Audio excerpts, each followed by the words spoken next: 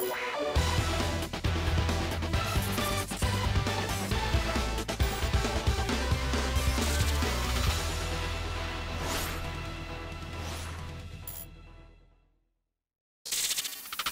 everyone, how are you doing? This is MD Tech here with another quick tutorial. In today's video, I'm going to show you guys a quick way to reset your network adapter or network settings to default on your Windows 10 computer. So while I've made videos in the past of opening up command prompts and going through different commands, in Windows 10 they've recently included a new update that makes it a lot easier to do. So without further ado, let's jump right into it, and we're going to start by opening up the start menu, and you want to type in settings.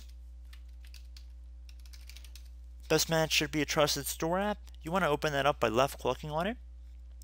And now you want to left click on the network and internet tile.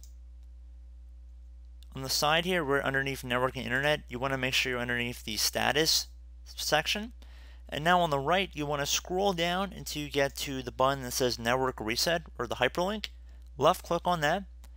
Should say network reset. This will remove, then reinstall all of your network adapters and set other networking components back to their original settings.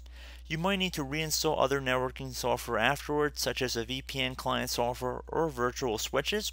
Your PC will be restarted. Left click on this reset now button right here. It's going to ask, are you sure you want to reset your network settings? Left click on yes.